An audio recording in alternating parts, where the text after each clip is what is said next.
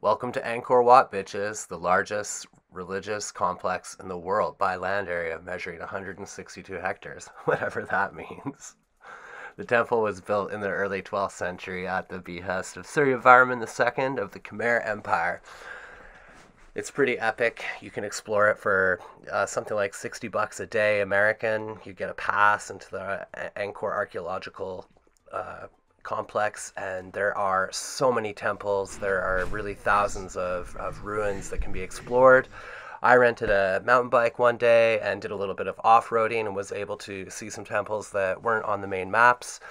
I definitely recommend doing that. I spent about 3 days running around the complex and the parks and just really enjoyed it. It's probably a once in a lifetime experience, and it's something that you really can't miss if you're in Cambodia. You've got to go to Siem Reap and see Angkor Wat. It is an absolute crime if you do not visit this beautiful holy site. Originally, Angkor was built and dedicated to Lord Vishnu, who was a Hindu god, and later it was converted to a Buddhist temple towards the end of the 12th century. It's meant to represent Mount Meru, and unlike most Angkorian temples, Angkor Wat is oriented to the west, and nobody really knows why this is.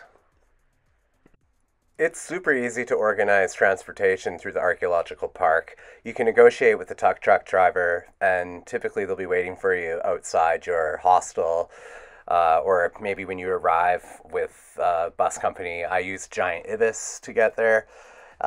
There's a lot of options typically.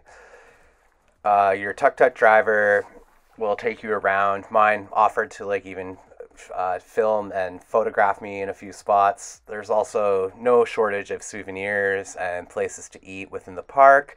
You can absolutely go there without a plan and enjoy your day until you get, as they say, templed out.